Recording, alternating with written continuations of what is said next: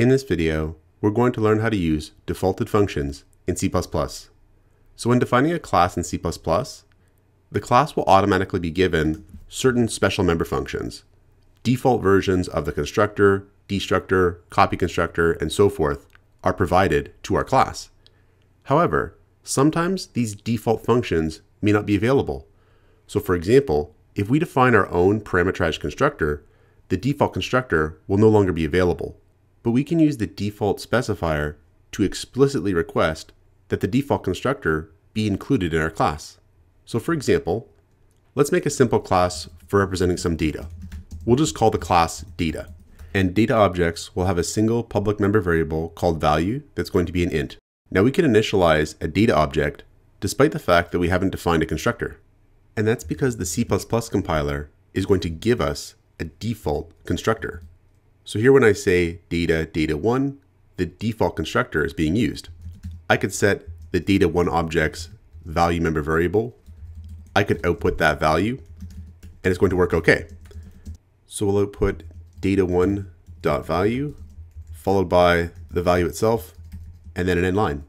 And if I save this and run it, we'll get that data1.value is equal to 8 right there. Now, if we did supply a parameterized constructor, we would actually lose the default constructor. So for example, let's say we define a constructor that has a parameter, setValue, and we're going to set the value member variable to the value of setValue, like this. Now if I try to save and run the program, we'll get a compiler error. It says here, no matching constructor for initialization of data. So because I provided this parameterized constructor, the default constructor that accepts no arguments no longer exists. What if we want that constructor? This is where we can use defaulted functions. So I could say data, open bracket, close bracket, is equal to default semicolon. And this default specifier here will request that the compiler explicitly include the default constructor.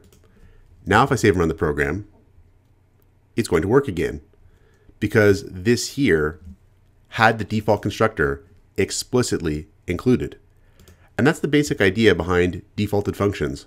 We can use them in situations where we still want the default special member functions to be provided by the compiler for a class. Check out portfoliocourses.com, where we'll help you build a portfolio that will impress employers.